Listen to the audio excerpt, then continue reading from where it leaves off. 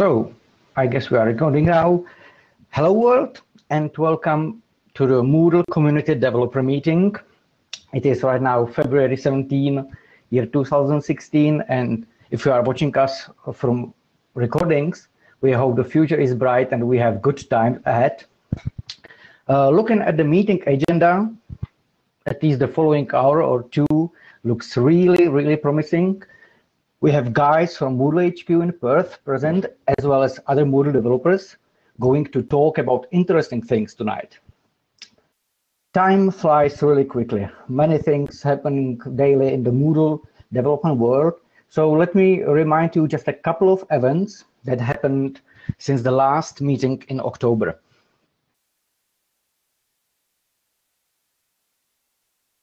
So we had a couple of Moodle releases. We released Moodle 3 as a new major version, as well as multiple stable updates, like minor versions. Currently supported versions are Moodle 3 and Moodle 2.9, with security updates and data loss fixes. Like data loss bugs are being supported for both 2.8 and 2.7 long-term supported version. Moodle started to support PHP 7 officially with the recent Moodle release 3.01. The Moodle User Association is now open for membership as a new event from past 3 months. We will hear a bit more about the association from Martin later. As well as Moodle mobile app saw several regular updates from 2.4 up to 2.8, and big thanks to our Moodle mobile team and Juan and others working on our app, which is seeing a lot of new great features with every release, and we will again hear more about it today. We also saw some progress with Travis continuous integration support. Moodle now supports Travis integration for both core patches as well as plugin development, and we have a nice documentation that describes the steps. It's pretty easy, and every Moodle developer is really encouraged to try and set up this integration. It helps both with both core patches and with Moodle plugins. We have some upcoming development-related events. The most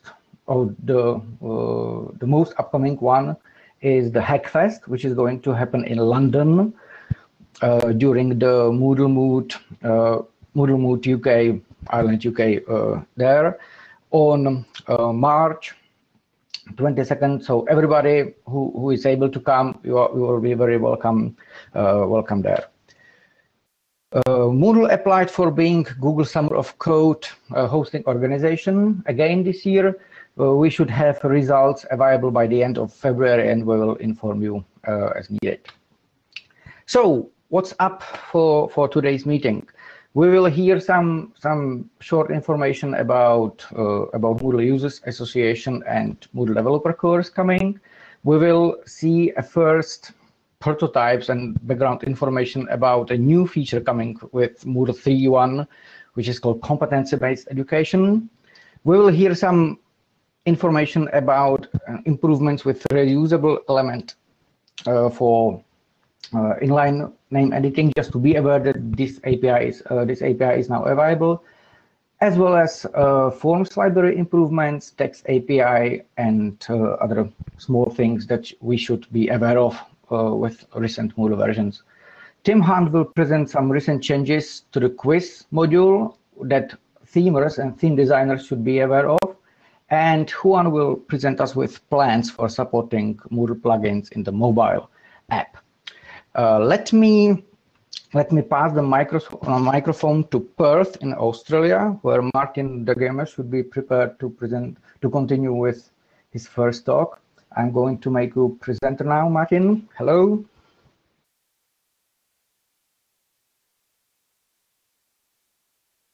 Perth, can you hear us?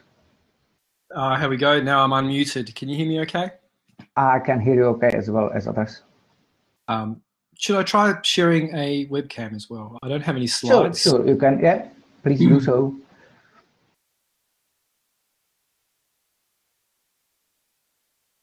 There we go. Yes, Hi, we can all. see you. Hi. Thank you, David. I am loving how you're running these meetings, and yeah, thank you for the introduction and putting it together. So, look, I just wanted to talk for a minute or two about a couple of things. So the first one's the Moodle User Association. Like David said, finally launched. It's really been a year in the making. There's been a lot of planning about it, a lot of details worked on, the whole structure of it and so on. And to see it finally launched and functioning as it is, it's really amazing. There's nearly 100 members now, and there's probably quite a few more who are still going through the invoicing process to come. The members are already engaged and already starting to do the thing they're meant to be doing, which is proposing projects for Moodle Core and working on those requirements. And then after this first 6-month period, in around June, the process will have worked its way through, and some chosen projects get passed to Moodle HQ to develop. It's a new thing. I've not seen any model quite like it in any other project, so it's new, but I have full faith that it's going to work. I really have a really good feeling about how it's going so far. The committee have been doing a great job that we selected with Nick Thompson at the head. But the first voting will happen later this year, and from then on, the association will choose its own committee. So there were some questions about how that works with developers and development in general. So the core development in the rules of the association does go to Moodle HQ. If you're not at Moodle HQ, you may be wondering where do I fit in here. I want to point out a couple of things. Firstly, this is additional stuff to everything else that is already happening. So everything that was already happening in the tracker and the forums and everywhere else and here continues to and will do so. The association are paying for extra developers, basically, to do extra work. Secondly, you can still take part in this because it is quite exciting. If you want to get involved, you can become a member and get involved actually in the association. And with a developer background, you'll have a good perspective on helping to shape the requirements and make sure they're realistic and so on. So that's one way. Another way you can actually help there is by producing prototypes or mock-ups or, ideally, if we at the end get code that is good code, hopefully excellent code, that really helps us. It'll make it a much easier and cheaper job to get that into Moodle Core. So the association will be paying less. The actual location of the requirements and the discussion of what's being worked on doesn't have to be inside the Moodle Association website. It's a privilege of the members to be able to do it there. They can choose to put it out and be more transparent and be anywhere they want to. And anybody starting a project can do that. There's no rule saying everyone must keep it secret or anything like that. It's definitely open. And once the projects actually get submitted to Moodle HQ, once they're decided on, they get put into the Moodle tracker in a public place. So if you look on the Moodle tracker under the MUA project, you'll see there is one issue there right now. And that was the very first issue from the association that was chosen, which was to integrate the recycle bin plugin, which is from the community. Sorry, I've forgotten the developer's name, but pretty high quality coding, a good plugin, and we're integrating it into Core. There's a few Core things to do as well, and so obviously a lot of integration and testing, but that's the first example, and there'll be many more of it. So I see Nick Thompson's here, so I guess, Nick, you won't mind me saying, they can always contact you if they have any more questions.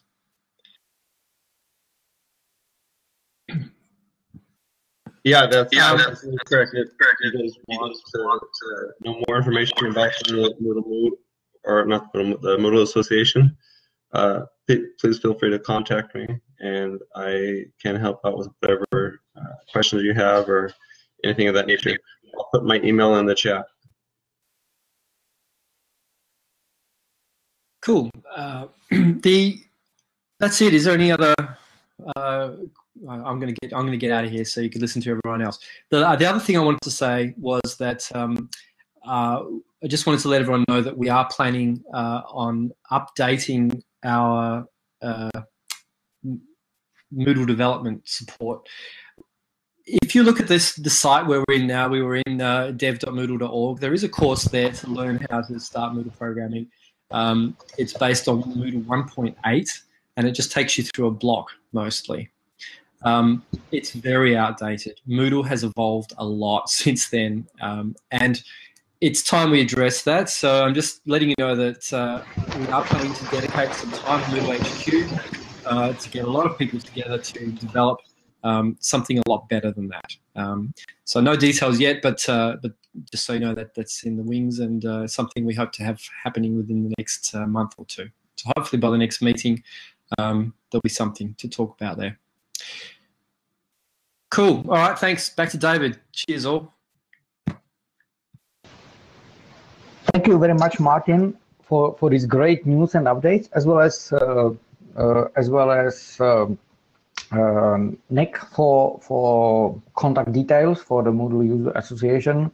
Yeah, I agree that there's some sort of tutorial courses for Moodle development. It would be a great enhancement to have and to offer to our community developers, as it is something that we are often asked for, and yeah, there will be great improvements.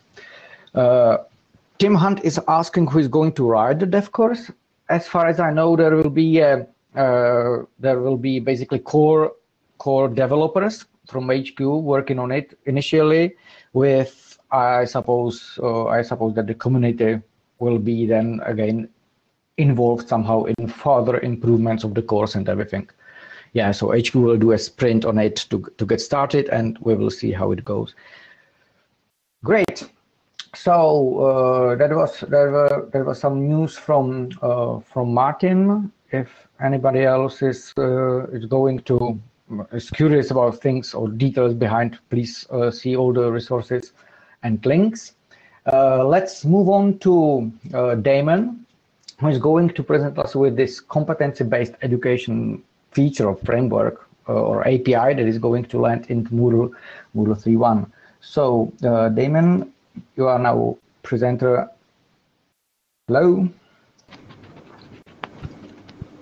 Hello, everyone. Hope you can hear me fine. Yep. That's good. So what I wanted to talk about is firstly to talk a little bit about the competency-based education feature that we've been working on. And then I wanted to sort of only briefly touch on the features of it, and then jump into some kind of developer notes of things that we've done when we were writing the code and things that we found, because we used a lot of new JavaScript systems and templates and all sorts of things when we were building this feature, and I thought it would be useful to sort of give you a note of some things that we thought were good, and also just a background on how that new block of code is structured, because there are a lot of things in there which are a bit different to how things have been done in the past. Now, I'm just looking for the screen share button, if anybody can help me out.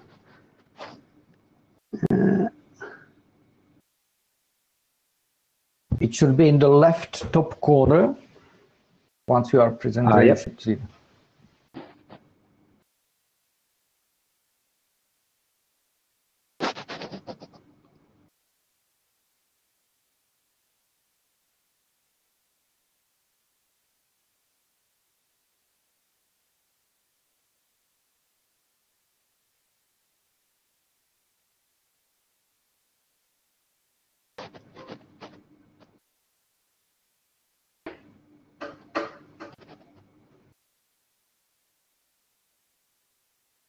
Okay, how did that go? Did that end up working?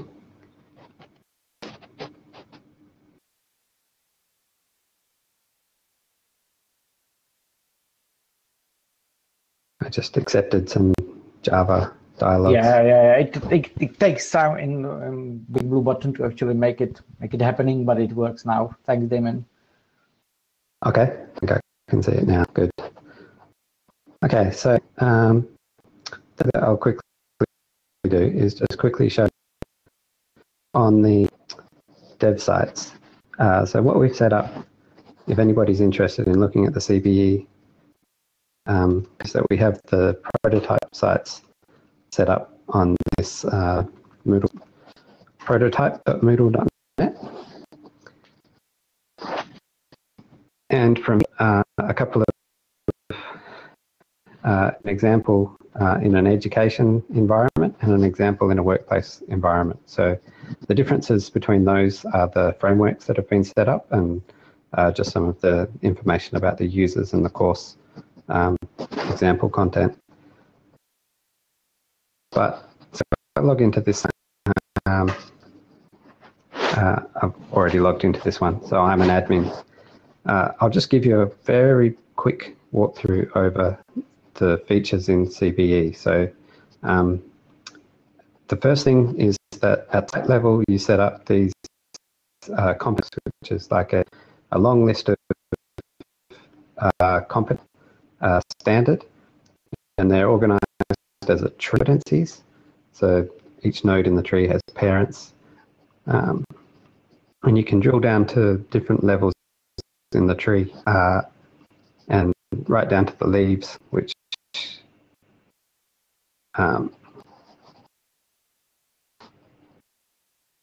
we'll show you has a code, and it's sort of saying you do these things to achieve the competency.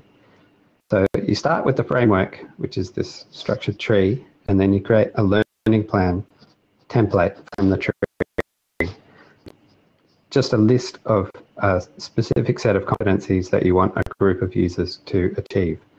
So I've got this year 1 template here, which will have some competencies in the list. And so the learning plan template is so that I can assign the same template to lots of different. And then if I apply, all of the users' learning plans will get automatically updated. So they get kept in sync just by managing everything from a template. You also have the option of creating plans for individual users don't have a template, and they won't be automatically updated. So once you've got these structures set up site-wide and outside of a course, then a teacher decide a course, they will list all of the competencies belong to that. So they can choose those competencies from any frameworks on the site. They can also set these automatic to either course completion or activity completion. So when something gets completed, it will either attach an evidence or will actually complete the competency or send it for review. So that way, lots of different people have different use cases for using competency-based education. Some of them want to mark everything manually and have certain people do the approach, and some people want to have it as automated and hands-off as possible. So it's sort of flexible in the way that you set it up. And then when you are in a course, you can see for each user competencies, and you can all in.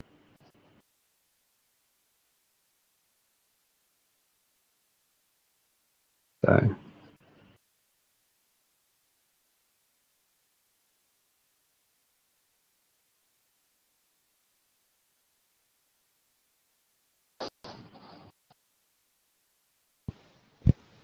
Sorry, Damon, can I interrupt for a while? Yes. We are losing sound a bit. And I have an idea. Maybe you could try to make the window that you are sharing a bit smaller, because every time the page needs to be redrawn, we are losing the audio, probably due to bandwidth problem. So maybe the less changes we can that can be shared, the better, I guess. Sure, I'll just switch that now.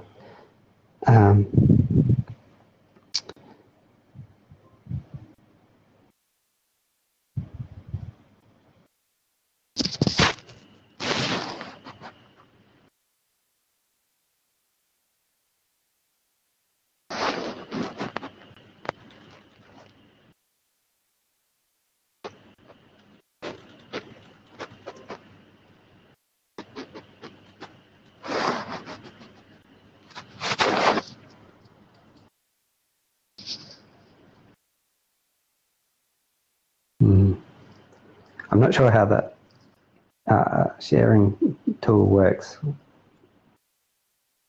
Yeah, if I remember correctly, you can share just the whole screen, whole desktop, or just a region of it, something like that.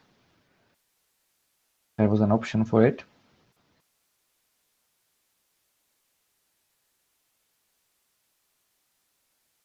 If it doesn't work, I'm pretty sure we can continue just trying, to click as not that often, so that the actual screen is not redrawn that often. And Tim reports there should be an option to share just one window. Yep. So I think it's just sharing a small region at the moment. Yeah, I think it looks better. Come up. Okay. So I'm almost finished showing the competency features now anyway. So yeah, the idea is that you set up these competencies and they're separate from the grades and gradebook, which is an important distinction. So you can be graded for activities and receive a score, but whether you've actually achieved the competencies that were linked to that activity are a separate and completely different thing. And the other thing is that the competencies exist outside of a course. So if you achieve a competency in a course, you've achieved that competency even if that course is reset or the course is deleted and you no longer have access to it. All of the evidence that you ever achieve against a competency just keeps building up, and then a student has a record of all of the competencies that they've achieved and all of the evidence that they gathered to achieve those competencies. Now, that is a very, very brief overview of the systems involved. And if you want more details, there's a very detailed spec for the competency work, and you can have a look at the tracker issue. What I wanted to show now is just to talk a little bit about some of the design things that we looked at when we were building this competency-based education. So let me double check.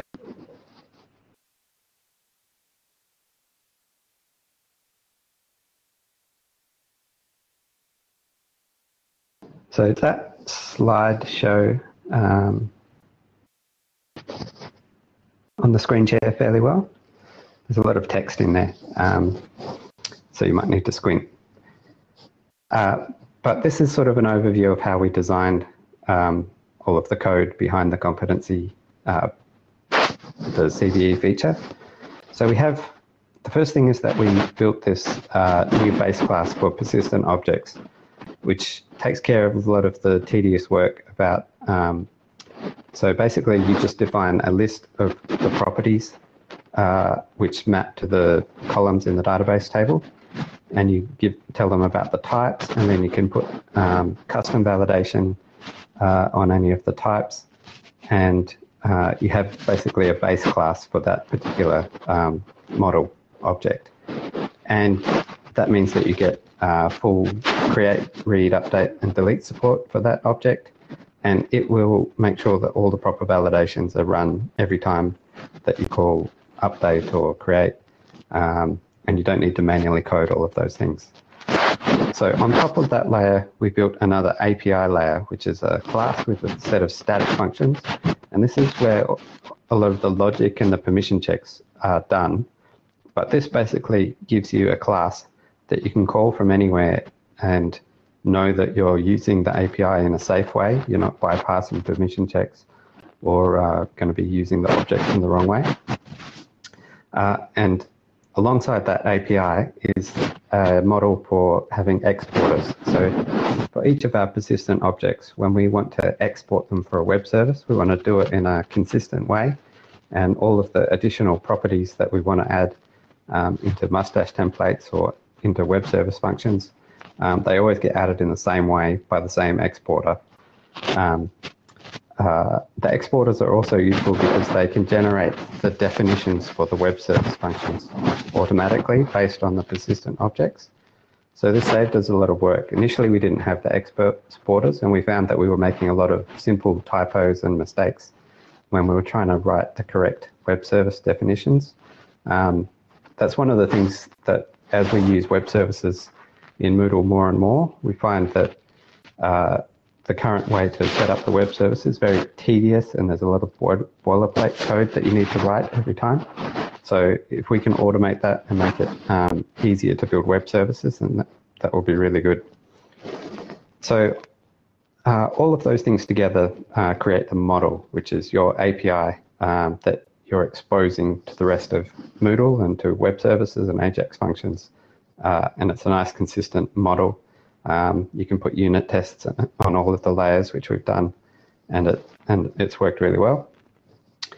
So then we take that API class and we just make external functions for all of the functions in our API class. Sorry, David, to interrupt again. Can you scroll down a bit as the region you are displaying or sharing is just the top of the page with Google Docs toolbar and these things. So maybe if you scroll a bit down.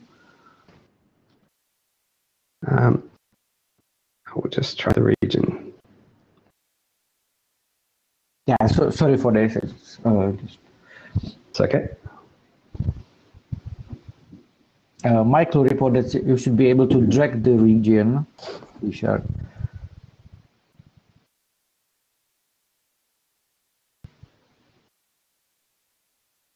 Meanwhile, there are really good comments in the chat area of this meeting.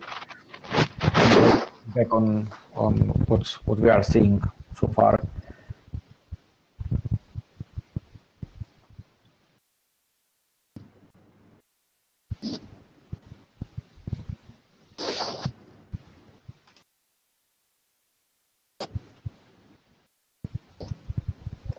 I think I'm just waiting for the Java screen share. Yeah, it always works out. Or maybe Andrew suggests that if it is a Google Doc, you might be able to export it to PDF and just upload it as a presentation, which might be the other option. Might be quicker. Yeah, maybe meanwhile, you might be able to do two things in parallel, which I am not. So I got it right that basically it's a framework that activity modules will be able to easily plugged in. So if I am a developer of a contributed activity module, I can upgrade it, my module, my plugin, to support this competency-based education, and it would become the part of the whole scheme, right? You don't actually have to make any changes to your plugin, and it will work. Oh. So we've tied it into the mod form, and it uses activity completion. So there's no changes that are needed, and it works with all modules. Yeah, that's great. Cool. Okay.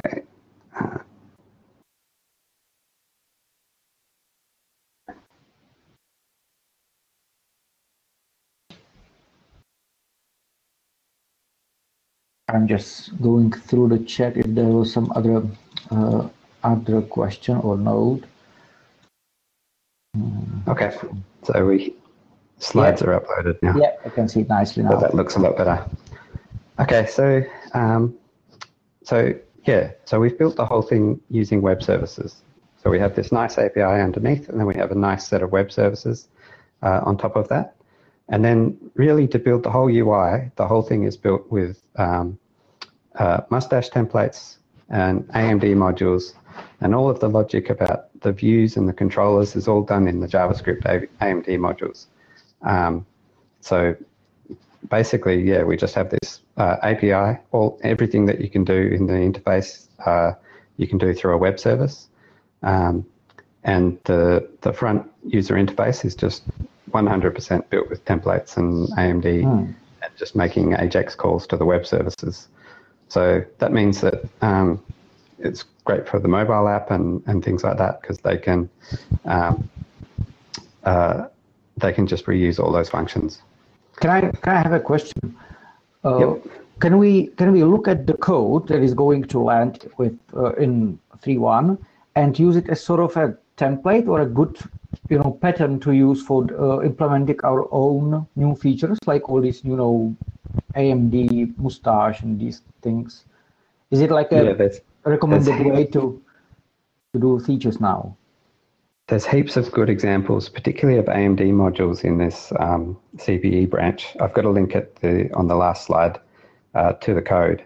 But one thing that we do have to do before it gets integrated is that we wrote the whole thing as an admin tool. So it's completely contained within an admin tool. But some of these should be in a core subsystem. So we have we're going to be sort of going through the code and deciding what we need to move into core and what we need to leave as a plugin before it actually gets integrated. But still, there's lots of great examples of AMD modules, which we got better at writing those as we went along. Especially me and Fred kept reviewing each other's code and telling each other we should do things better and making it better and better, which is great. Yeah, and I must say that having some examples, working examples available is a great or necessary thing to actually use this new API. So well done and thanks for it. Yep. So just to quickly answer a couple of those questions. You can import competency frameworks. There's no export yet, but you could write a simple tool to do that. I've got some plugins on my GitHub for importing from a couple of different formats of competency frameworks. And those plugins are basically examples of how you could write a custom importer as well, based on any particular framework format. Yep, the code-free date is just after the end of March, if I remember. And so moving on. So some of the challenging things that we had when we were building all this code is that we're using a lot of new systems in Moodle. So we had a lot of learning to do about the best way and to use these things, which is great. Another challenge was that the fact that a lot of these learning plans and user competencies exist outside of a course, and Moodle, a lot of Moodle is sort of built around your doing things inside a course. So particularly things like when we're doing queries across user contexts and things like that were very, very difficult. And also just general, we need to handle thousands and tens of thousands of competencies and tens of thousands of users, and make sure that everything scales properly and design the UI so that it's fast and responsive and works well for teachers without lots and lots of clicks. Great. And this is a good thank you list. I can see some of the people on this list in the meeting here. Thanks to everyone who's helped. We've had particularly the University of Montreal has been giving us developer time, and they've been helping out because they're really interested in this competency-based education feature, and it's great to have their help, and it's also great to have their feedback on the design and make sure that it's actually meets their needs.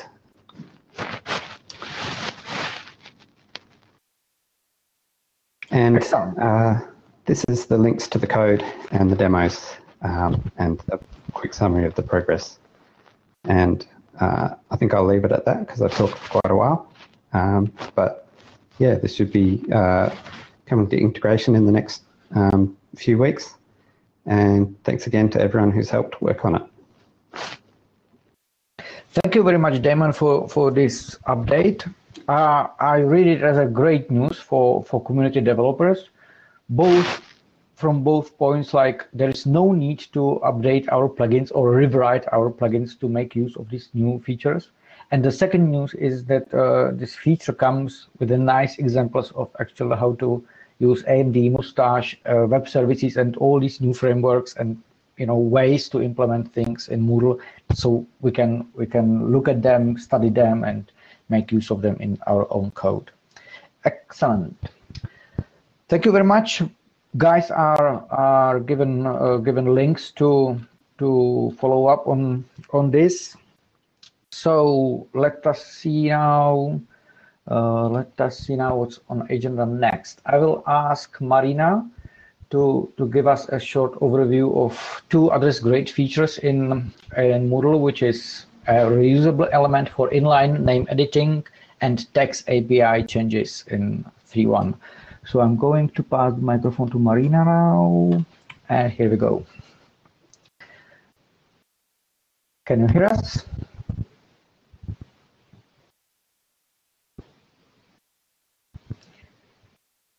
Hello, Marina.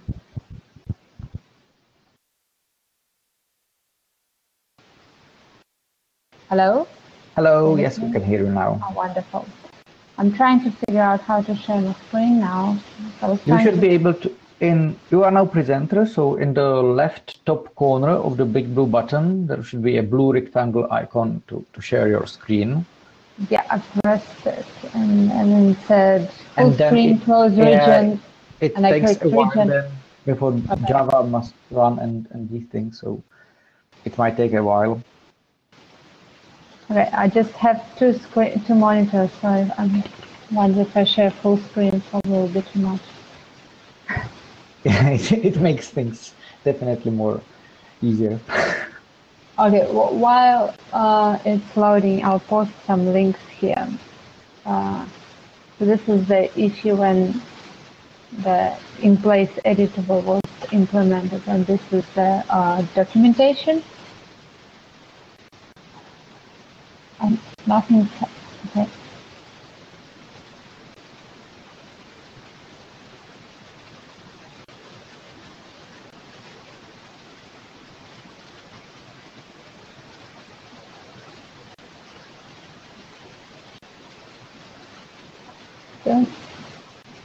I'm sorry, I don't see how to share the screen.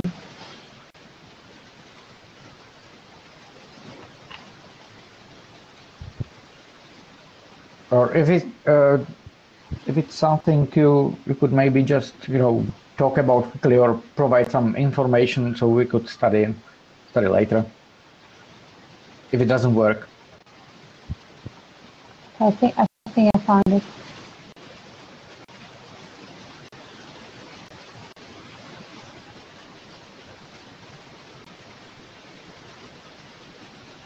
And I need to agree to all Java pop-ups now.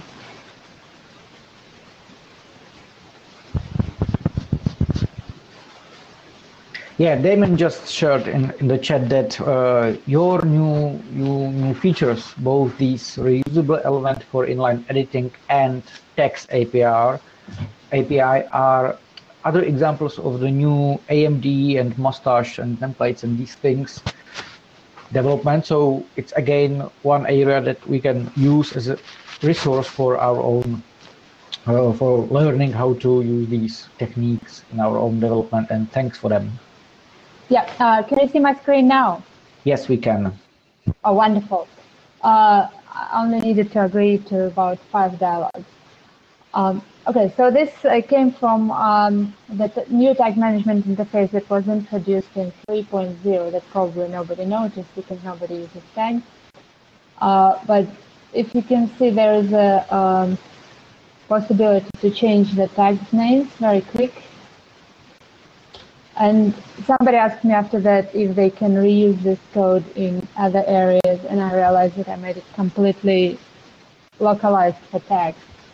So this issue 51802 is about moving this editing in API, like a mini API, from text area into the core. So it now consists of a template, JavaScript module, web service, and templatable element. So 4 elements, and every plugin or core that wants to implement it does need to do it all over again. All they need to do is implement a little callback in the plugin. So the first function in this example is the callback that actually does update. And the second code example, it looks on my screen like it's cropped on the left. Is it cropped for you? Pardon, once again? Is it cropped on the left? Is it cut, the left part? A bit, yes. But it still looks readable. It's okay. Yeah, it's better now. Okay. Okay. So this is pretty much all that plugin needs to implement or core components in order to make any I don't know, piece of text editable in place. One callback, and making sure that when you display it, you display it as a template. Well, because if there is some code duplication here, you probably would need another function that actually creates the templatable element. So would you say, sorry? Yeah, sure. Would you say that it is intended for like short text, like one line, titles and these things? At the moment, yes, but well, it cannot work with rich text editor, and sure. There should be another module to do that, because it needs much more parameters and return values. Like there is files, embedded files, and stuff like that. So this probably will not happen very soon, because I don't even know how to start working on it, and I don't have enough projects. But this one can be improved to also support drop downs, for example, or autocomplete. Right. Sorry, you were. No. Please go on. Okay, so this text that's actually shared at the moment is in the second link that I sent you, the documentation. At the moment, I only implemented it for the section name. So when you inside the course, you can edit the section name very quickly. No, that's good. Okay. But linked to 51802, there are a couple of other issues where I try to edit here or there. Yes, activity names and quiz editing use different, similar looking but different code, so they will need to be converted to this one. I can see a real big potential for a lot of places around that normally you would open the whole form to edit just one field, whereas this new element can really improve, the whole usability of many information there, where a teacher just wants to quickly edit just one little place here and there, and yeah, this is great to have such an option. Yeah, so it was integrated today. Will be available from Friday. Yippee. In master. So everybody's welcome to use it in core on plugins. Another thing I wanted to, if I can move on, there are any questions about this one? This is really a small element, so not very much to talk about. There's a lot of code that you don't need to write if you want to. Yeah, that's good. That's good. You made all the hard work for us. Yep. So, and it was a very big discussion. We started talking about hooks again because the web service uses callbacks. So it calls the function from the plugin or from core component to actually update the element. So it's sort of like a hook. And we started talking about all these hooks again. And I don't know if you follow the forum discussions or the issues. Maybe it will finally facilitate us to do something in the direction of hooks. Yeah, it could evolve into some, even more general or something like that.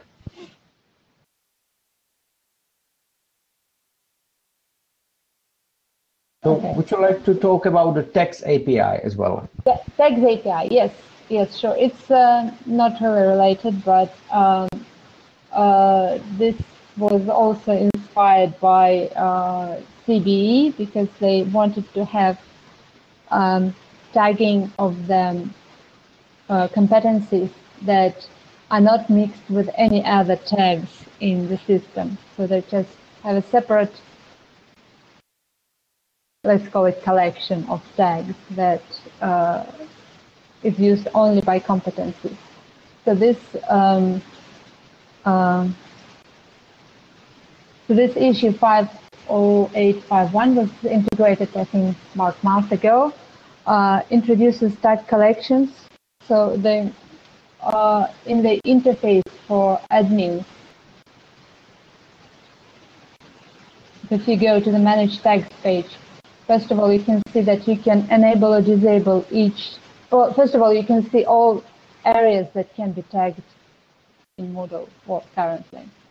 Then you can disable or enable each one separately. And also you can add tagged collections and separate, for example, user interest from course tags, or make them completely independent. So when you click on tags in user interest, you only see other users. You don't see other courses that are tagged with this tag. But another suggestion that came from Helen is to rename official tags, what we used to call in 3.0 and before, to be standard tags. So this is the second. Well, this is mostly UI. No, it's UI and database change. The official tags are now called standard tags. Mm-hmm. And since I had to change like 2/3 of the tag related functions,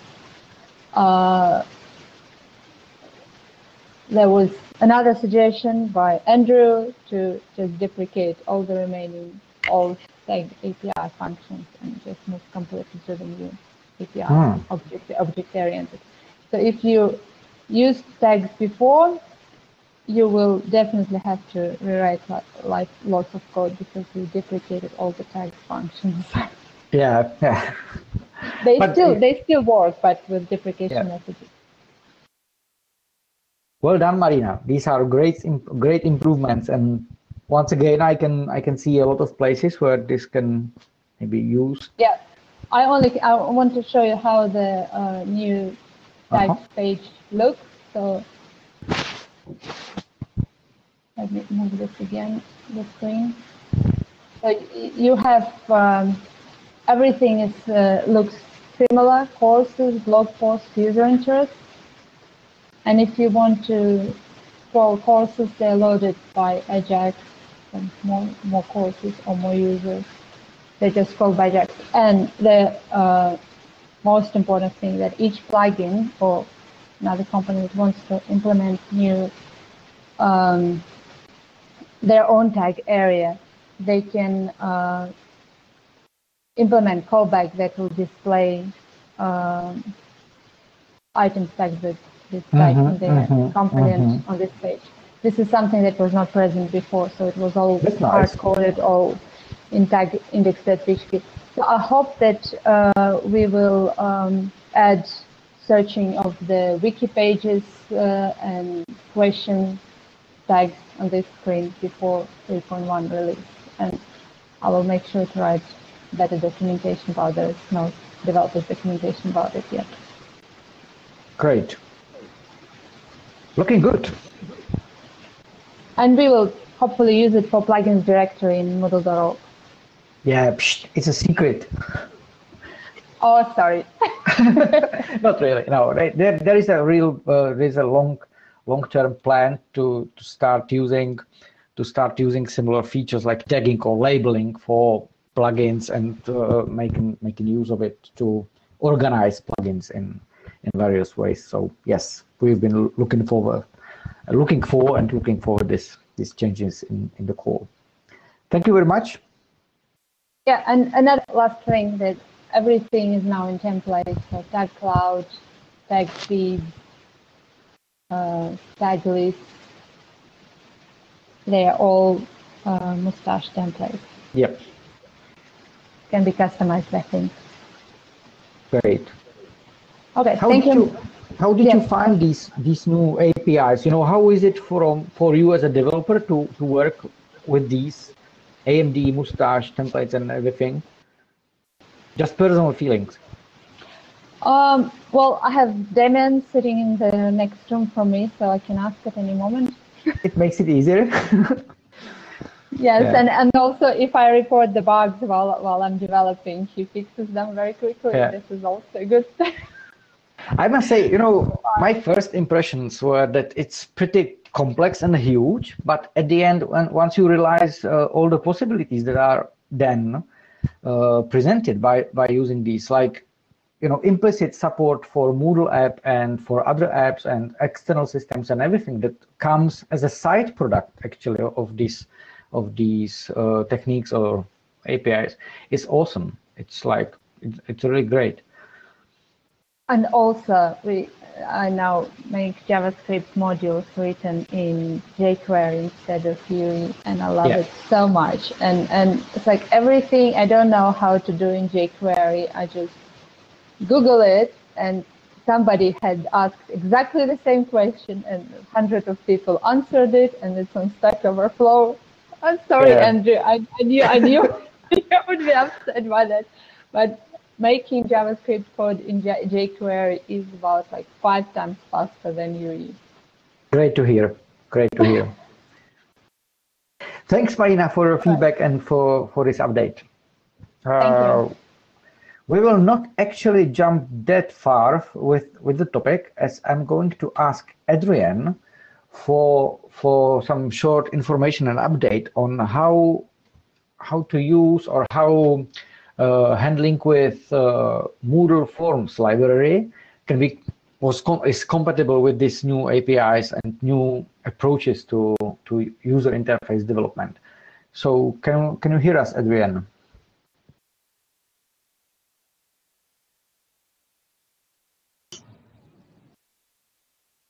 Hello, can you hear me? Hello, we can. Okay, just need to find where my slide is.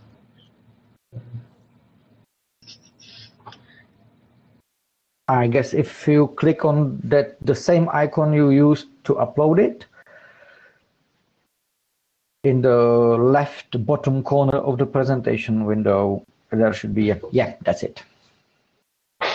Great. Okay, so let's move on to at HQ, we've been very busy trying to figure out how we can make forms work with Ajax. And so the most recent development has been with creating an AMD module to load fragments. So this means that you can create your forms using the old mforms library, and then using a fragment and creating a callback, you can fetch your HTML and then move it into whatever page or node or wherever you want to put it. So this makes creating forms fairly simple if you're used to creating forms with an mform. So at the moment, part of this has landed. A couple of improvements to the actual API soon to follow.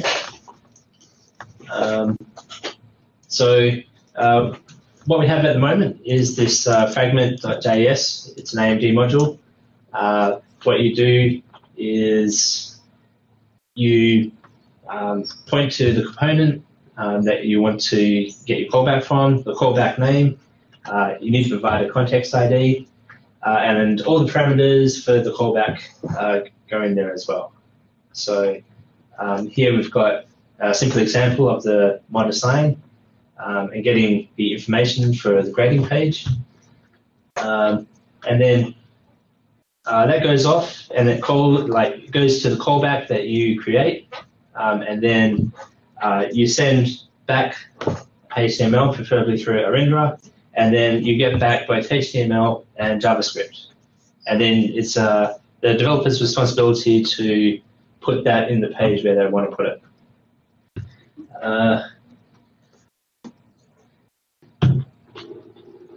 Yeah, the fragment.js itself is using core Ajax. Yeah, it's calling a web service, but you won't actually have to worry about that. All you have to do is call the fragment.js, and then it will handle all the Ajax requests there. So the callback, at the moment, you have your location for the component, and then in the library you put your function name there, and it needs to have the output fragment in that sort of format that you have listed on this screen there, and then you have to have your callback return your HTML of some sort. So this works with mForms, text editors, filters, and other fancy UI modules such as Edit PDF.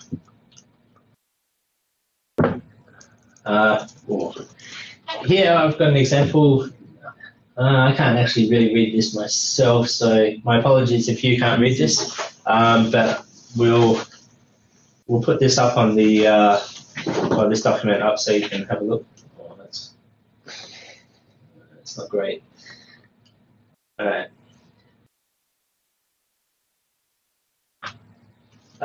Yeah, just a very simple diagram as to how it works. You have your form, and you click the button. This listener gets fired. It calls the load fragment with all your information. It goes off to the callback, returns all the information about the HTML and the JavaScript. We suggest that you use the templates.replace node content, which does a bit of tidying up and make sure that all of the filters are ready to go. And then you insert the form and the JavaScript into the page. So yeah, pretty simple diagram. Obviously, this is just one example of what you could do. Another one, you could have a pop-up window and then load your information into it that way. Yeah, possibilities are almost limitless. So, if you want more information, we have these MDL issues. First one's integrated, and at the moment it's being used by the assignment grading interface improvements. This is something that Damien has been very busy working on. I can actually give you a demonstration of that working using the fragment. So I might try to go to full screen and see if I can show that to you.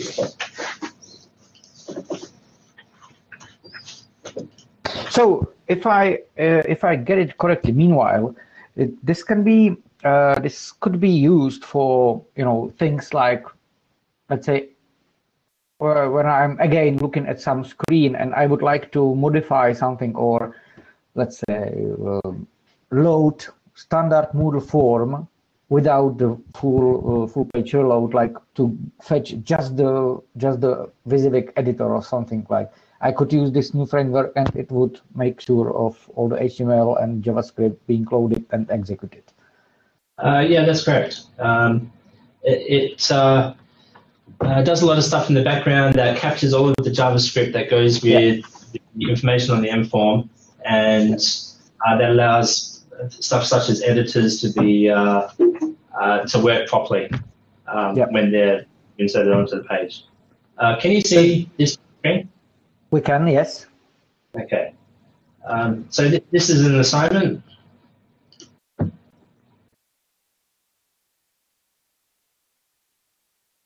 I think, well, it's a bit slow. Okay. Everybody should be fairly familiar with this screen.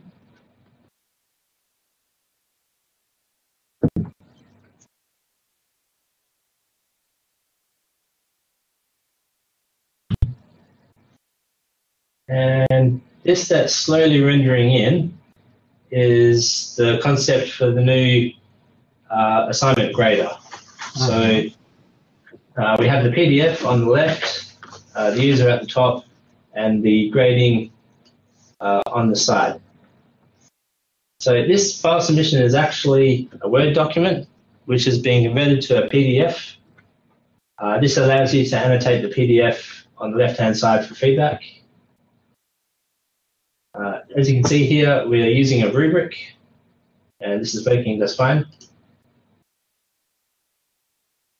And we have our editor here, which is also working.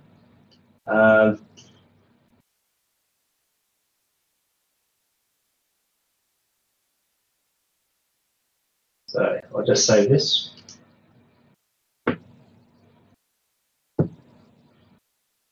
And move to the next user. Right.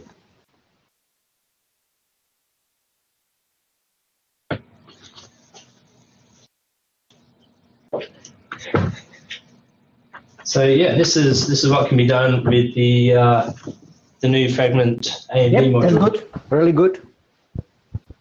Again, I can see a lot of potential to extend our existing user interfaces to make them, more immediate, more instant for editing changes and improvements. Thanks a lot for your work on this, Adrian.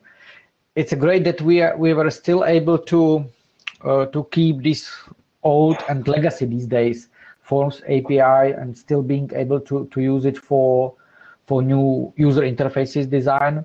It would be probably best to start from scratch, but that's not how things are done, and we could spend ages just on it. So it's great to have this option now.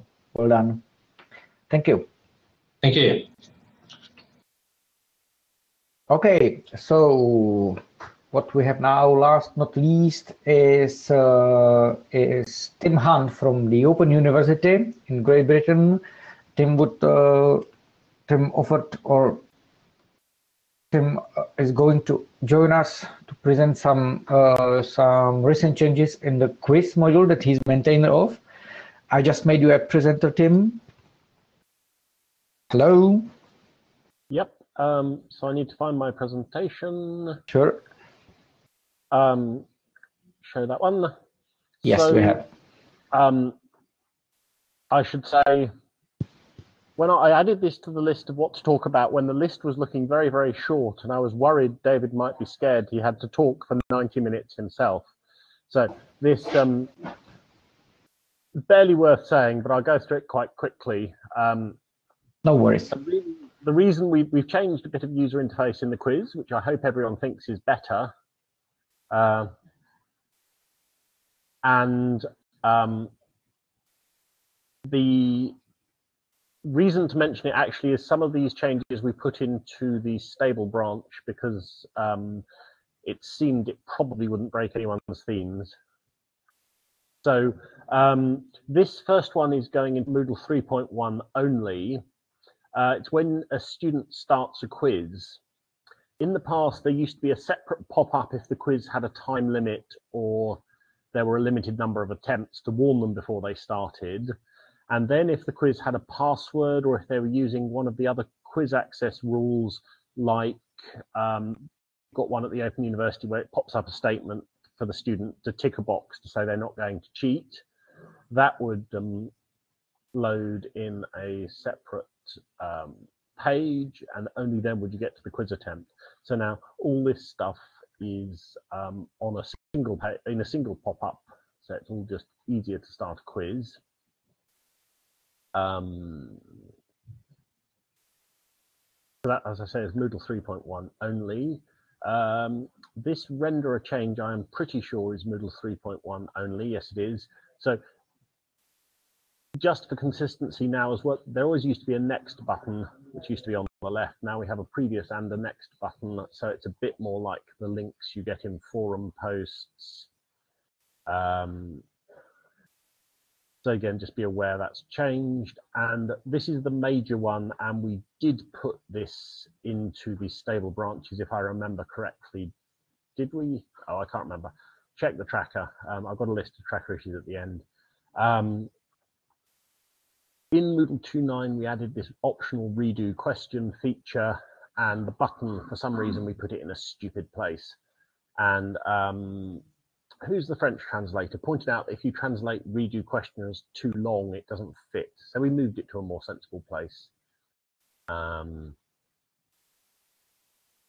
So basically, there are a few minor renderer changes, but they are all documented in upgrade.txt. So usual way, shouldn't be a big problem for anyone. I just thought I'd mention it in case it did cause problems for anyone. So that's me. Next person.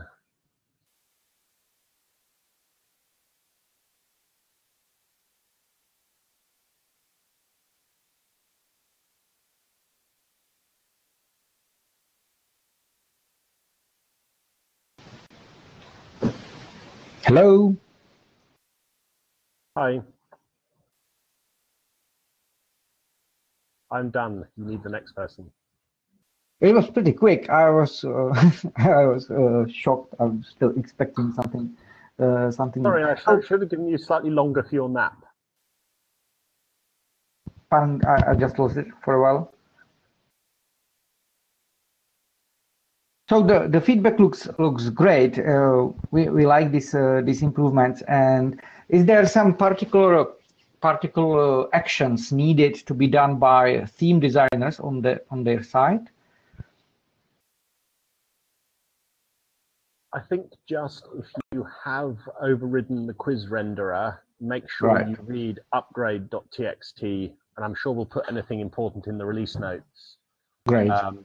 Yeah. So Martin, back to my first slide. If you want to know why we made these UI changes, come and hear about the work we've been doing on our OU Moodle site at the UK Moodle Meet. Yeah, great.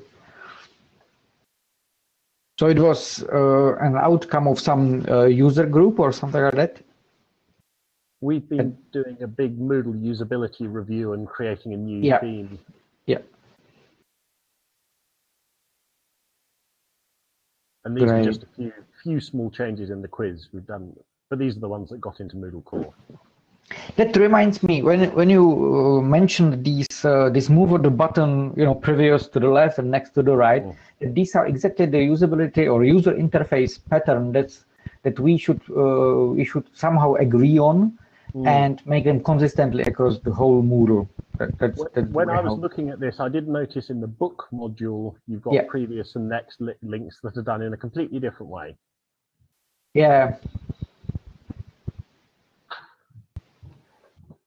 So again, maybe some sort of reusable elements, for navigation, next pref, and these things, or maybe just. Where have I had this idea before? I don't think we need to go that far actually to have some shared elements, but just sort of policy or recommendations on how to do certain parts of the UI might be good.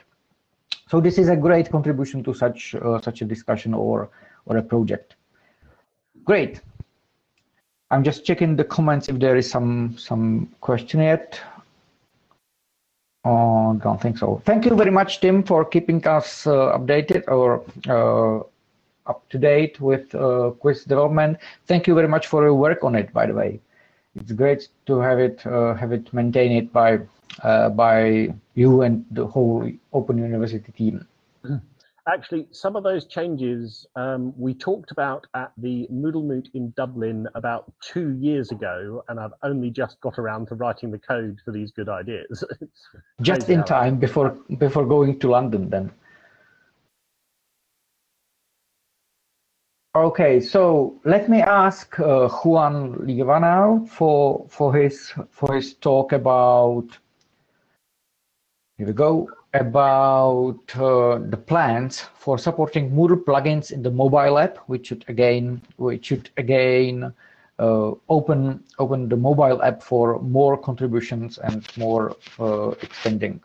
So Juan, you are now presenter and you can upload your presentation and thank you. You're welcome. So I suppose you can hear me well, right? Yes, we can. Okay. So, well, today I'm going to talk about our plans for supporting Moodle plugins in the mobile application. This is something that we've been thinking about recently. Well, not recently. It was planned for Moodle 3.0, but we didn't have time to implement this because it's quite complex in some areas that requires changes in Moodle core. So, so first of all, we need a bit of nomenclature here, because we are going to be talking about Moodle plugins and mobile add-ons. So I think that this is necessary to don't get confused. So when in my presentation, I'm going to talk about Moodle plugins, but I'm referring to additional contributed plugins, okay? Like the certificate, questionnaire, progress bar, etc. So if for the mobile add-on, when we are talking about mobile add-ons, I'm referring to Angular modules that enhances the app functionality. Okay, so we don't have different types of add-ons. We just have one type, that's Moodle mobile add-on, and it can register itself in another component in the mobile app, like the site menu, the user profile page, or course. So the Moodle mobile architecture, we have core components that are required by the app to work, like course, user settings, and we have also add-ons. That is something that is it's like a component, but it can be removed from the application, and the application is going to still work without that add-on, okay? Like the forum, calendar, or grades. So a Moodle mobile add-on can be a Moodle core plugin or a Moodle subsystem, okay? So new Moodle subsystem like CBE will be added as an add-on in Moodle Mobile. So I know that this may sound quite confusing, but it's how it is. and the add-ons require web services to communicate with Moodle. That's how the application mostly works. We use a lot of web services to communicate with Moodle. So we can send and receive data from Moodle. Mm-hmm. So the big question now, so how are you going to support additional Moodle plugins? Well, the plugin itself will contain a Moodle mobile add-on.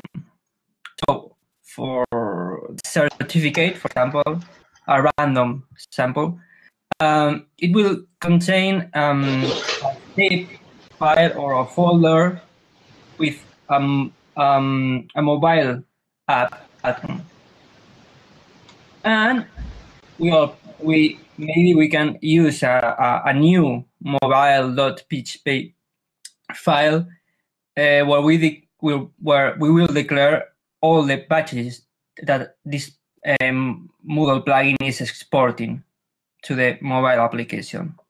Okay, so in this case, the mod certificate will require an additional web service, well, a set of web services, because if we want to be able to talk with Moodle from the mobile application, we need this. This is the only way we can interchange data.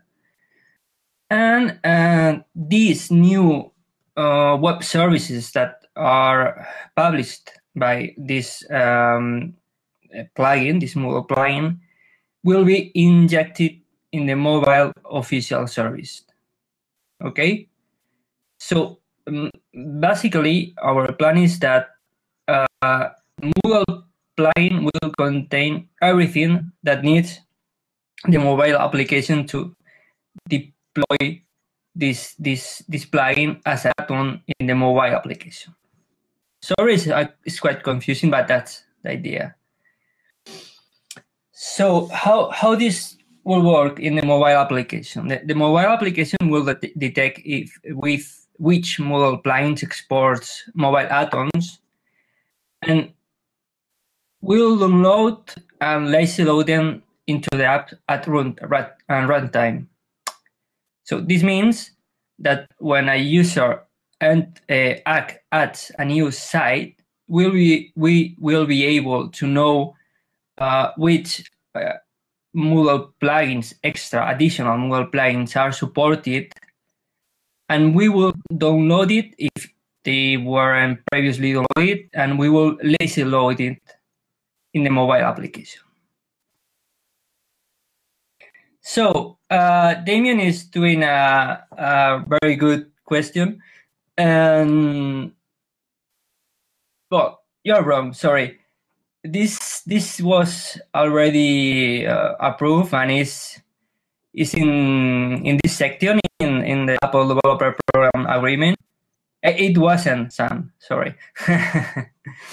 So we have a couple of products already using this. So we have Ionic Framework Deploy Service that it allows you to upgrade a new version of your app without having to publish it in the store. This is quite interesting, because if you want to deliver a quick fix, you don't have to wait the 7 days that usually Apple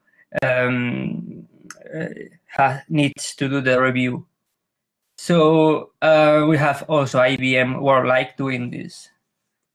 Well, with Android, it's not going to be a problem, because Android directly they don't review the app, so you can find everything they need. So they have some automatic processes, but it's okay with them. And as I said before, it's something that the Ionic framework is doing right now.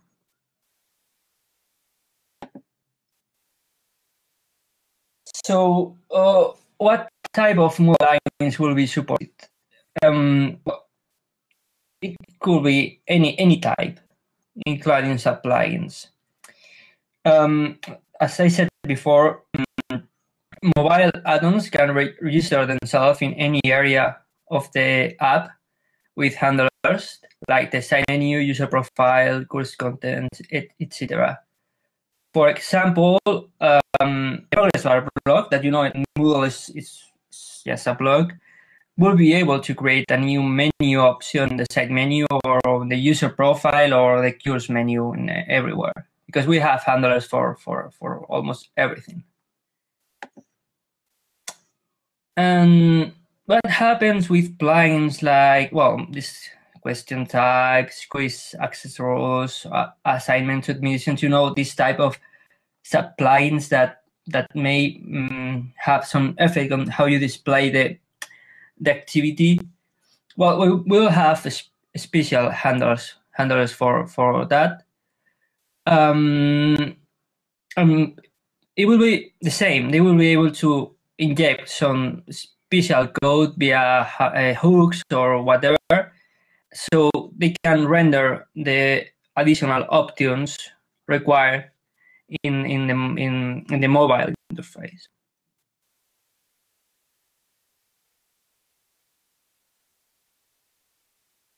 So this will require some Moodle core changes. You have the user numbers there. So first of all, it's the most important is that we need to allow plugins and sub-plugins to inject web services in core and other services. Really, you cannot just do that because the mobile service is built in. It means that every time you upgrade Moodle, it deletes and adds only the web services that are listed in the db services.php file. So you can insert new web services directly in the database, but they are going to be removed every time you upgrade Moodle. So we need to find a way to allow third-party, additional plugins or sub-plugins to inject new web services in the official mobile service. Well, the mobile service is like a set of web services that are available for the mobile application. Okay, so they have to be listed there. And second, well, we have to implement what they said, this mobile.php new file and the patch uploading and everything. So that's all. Thank you. If you have any question, please. Thank you very much, Juan. There was a question, some questions in the comments. Basically, what would be the process of if I am say a developer or maintainer of a contributed plugin like question practice, like Tim mentions? Where should I start with converting the plugin so that it can be used by the mobile app as an add-on?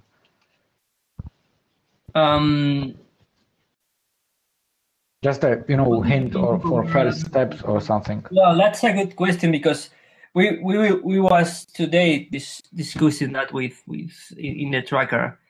For example, we are in the mobile application. We are going to support the questions like a core component or something like that. So these type of activities can be supported in the mobile application. I don't think it's not converting what you have to do. You have to create a new Moodle mobile add-on that is basically create an AngularJS module with templates, models, and everything. So that's the point. It's a lot of work for I must say this is work for additional plugins developers, but in some cases it will be very good to have this like certificate. For example, it can be quite simple, just like allow to download the certificate in the mobile application.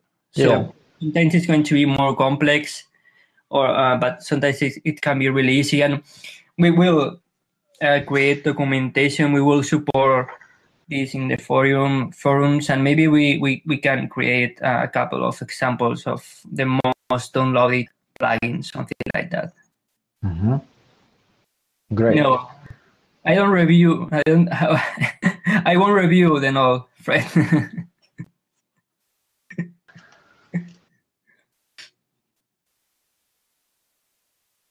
Okay, there was some other discussions and questions about the combinations of or versions of these plugins, mobile plugins, whether they will be stored in the mobile app per site or globally for all sites. It's per site. We will try to use hashed values so we can if the plugin with the same hash version is already stored, we can reuse it, but it will be per site. Like content addressable storage. I had this idea. I'm going to use or make use this opportunity that we have our mobile app expert here. My feeling when I was experimenting with these AMD Mustache templates, web services, and these things for plugin development, I had this feeling that if I'm using these intensively for UI, for functionality, for everything, then actually supporting my plugin from the mobile app should be much easier, because the web services, the interface will be already there, so it should be there, just a matter of some communication and these things. Can you confirm this?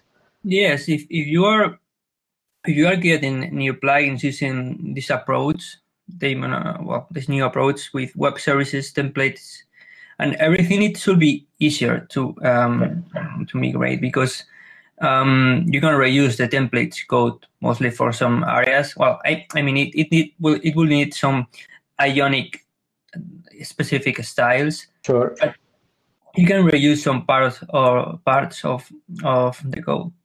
So with this new approach, for example, it should be very easy for us to add to display the CVE new feature in the mobile application.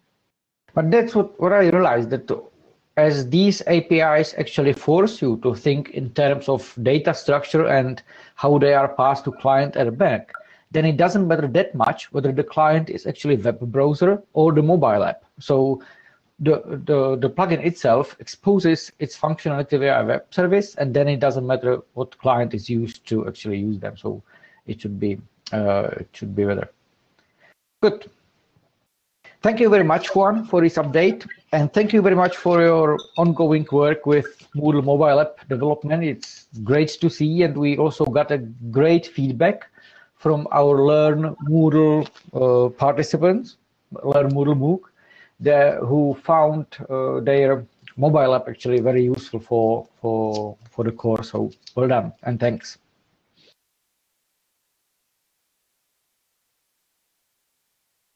Okay, then that's all from the agenda. If there is anything somebody would like to mention or set or something like that, please shout now in the comments.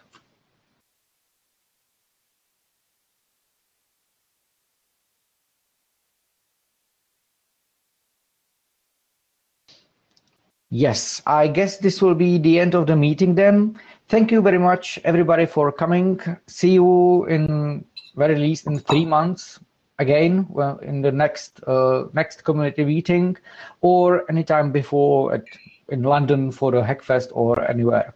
Thank you very much for coming, and see you next time. Bye.